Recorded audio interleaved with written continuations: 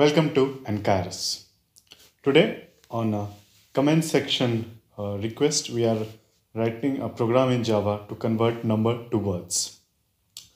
Uh, the program was requested by Isha Pandey. Sorry, it's been late. So let's begin. The setup which I'm using is a BlueGen. It's a program in which when you enter a number, it is being converted to words. So let's begin. To save time, because the program is about roughly about 80 lines, which would take much time, and for you to follow through, I'll explain you line by line. So let's start. First of all, first line is scanner. Of course, you know scanner is used to take input, and text number format here is being used here for formatting the text output here. But I have not been using them. You can use that to format your output. Now coming to the next line, that yes, the class name is similar to number to words, and we have two separate static methods here. See, static methods I'm saying because public static I'm declaring them so that I can call them without creating any object. This is what static means here. So that I can call units directly without making an object of units. Like in methods, you usually create an object of class, then you call the method of those classes. But here you can directly call the units here with the position variables. Same like the logic here goes, I've added 0 to 19 here. So these are 20 places here.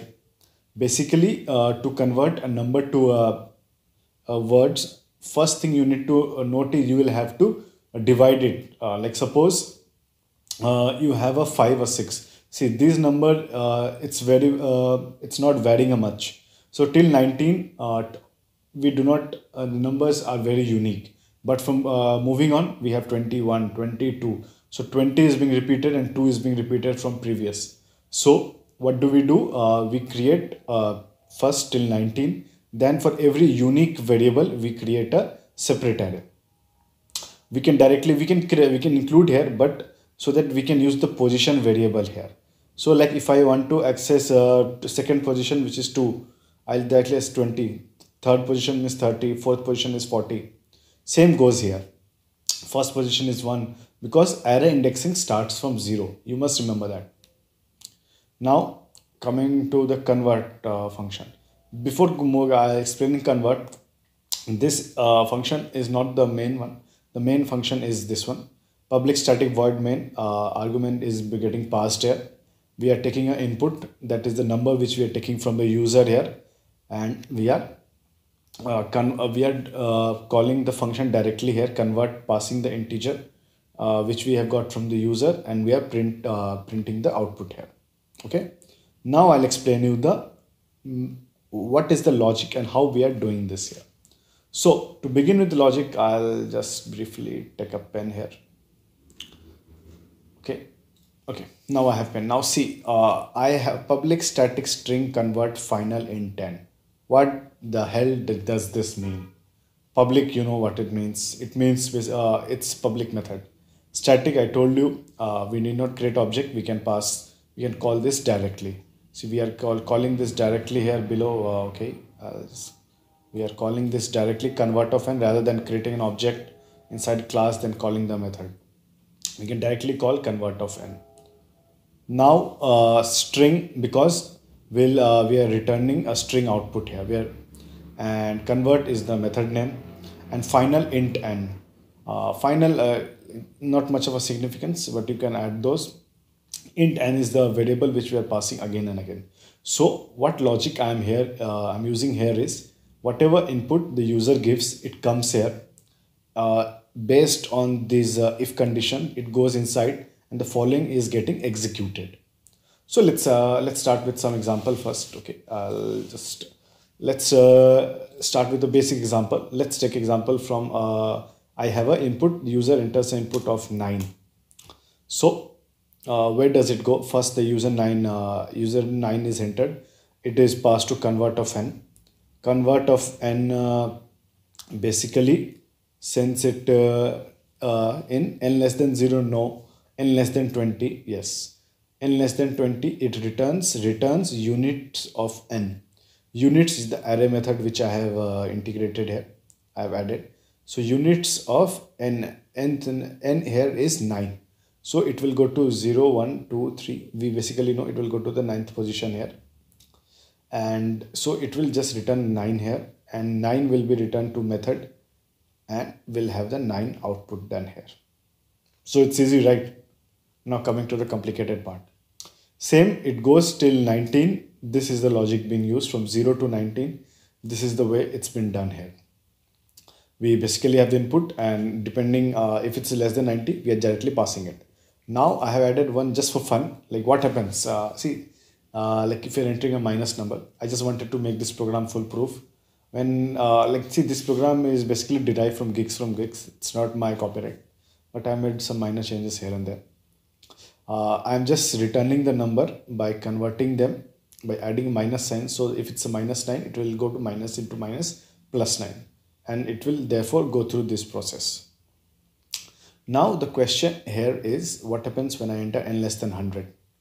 Now suppose the number, okay, I'll just show you the output for, I'll just compile this. I'll show you. You need not worry, the program would be added into the comment section. Link would be provided for that. If I enter 8 here, I'm getting the 8 as output here. Now if I want to basically enter 9 here, we have the output as 9. That's good. Now let's go till 19. I wanted to show you if I enter 19 here. See, 19th position, it's being directly extracted. Now moving to the other one. Now if a number is being entered which is higher than 19, suppose like if it's 20, 30, like if those positions are mentioned, it goes into n less than 100. Now suppose if I'm entering 43, that sounds right, okay? So in case of a 43, is 43 less than 0? No. Is 43 less than 20? Of course not. Is 43 less than 100? Yes, 43 is less than 100. So it comes inside this function. Sorry, inside this if else bracket. So now what happens? See, 10s, as I told you, 10s array is called here, and the position passed here is n divided by 10. So 43 divided by 10, what happens here? See, when we are using a division here, the logic, unlike your normal mathematics, in computer only quotient is passed. So 43 divided by 10 is 4, and the remainder is not, it's not 4.3 like you do in your normal mathematics here. Here you get 4, right? You got that point. Only the quotient is being stored here as a whole number. So tens of 4th position is being passed here. Tens of 4 is 40. So we have 40. Now what is this? This basically, I'll explain you, is a ternary operator here. Ternary operator is basically, suppose if ternary operator, if A greater than B, if I put, and I put question mark, I'll put C or D. Here basically you can put C or D, can be any statement. If A is greater than B, C will be executed, otherwise D will be executed. This is simple ternary operator. Like rather than going too many if else statement, you can just write this. If A greater than B, C will be executed, or otherwise if B is vice versa, if it does not signify this condition, then D will be executed. Got it? Okay. Now return here basically is storing all the output which is being passed here. It is concatenating the every output here. So tens, n of 10, 40 plus. So the output stored here is 40. Plus means nothing here, and n mod 10 not equals to 0.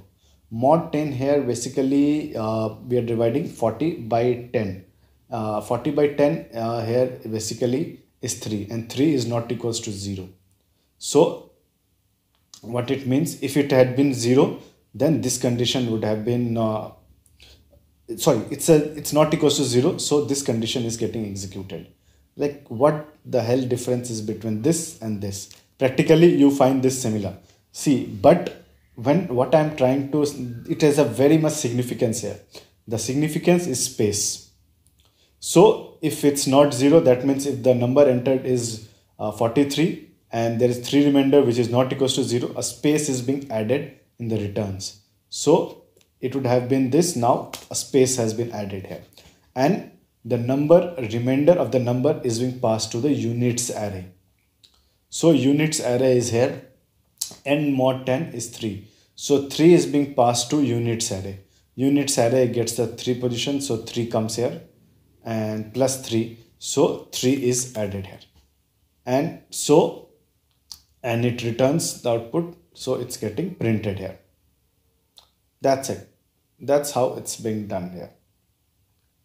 Now coming to 1000, I'll explain you once again, because this is just a bit different. I'll just enter a number which is 548. Okay, let's enter this.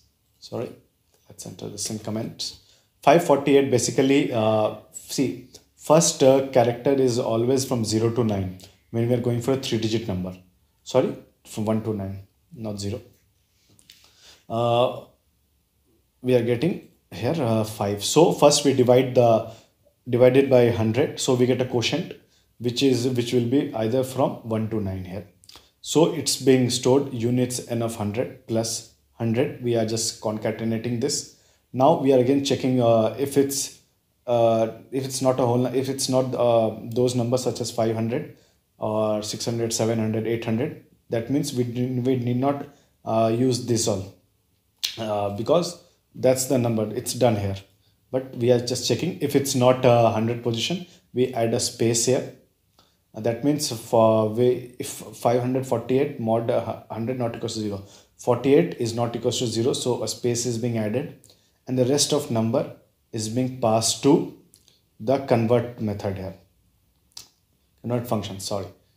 So convert n mod 100. N mod 100 is 48. So 48 is being passed to the method here. So 48 goes here.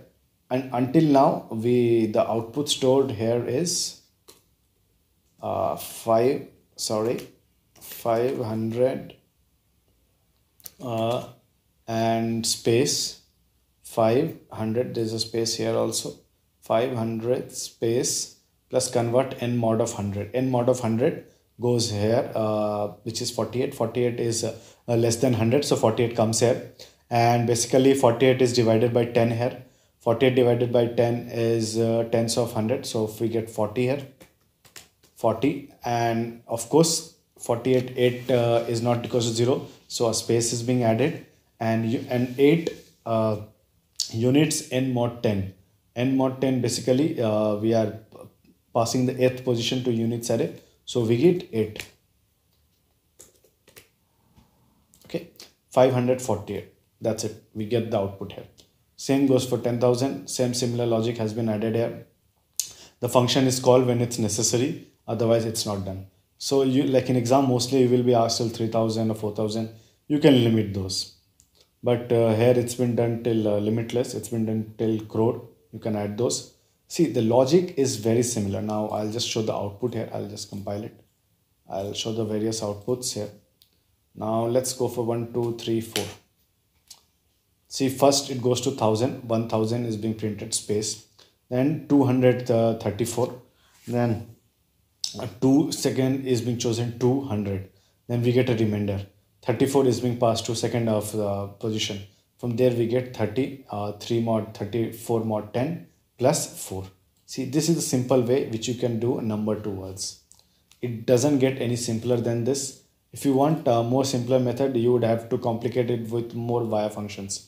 But this is the most via using a function, by recalling the function again and again. And in returns, all the value is stored until it's being passed to, when the nothing is executed, it's being passed to the main method, which prints it. I hope I have been able to make you understand this. I'll be making a few videos again. Like some videos, like many of them in comment section have informed me, those videos are not much clear and they do not understand Eclipse. So I will be making some of those videos, recreating some of those videos again. And I hope you will share this video with your friends and you can of course put your request in comment section, and I will look into this video, and of course I'll resolve the issue. You can pass me your questions. I'll try to solve them and send it to you, because via engagement only I'll be able to grow, and so would you. So thanks a lot.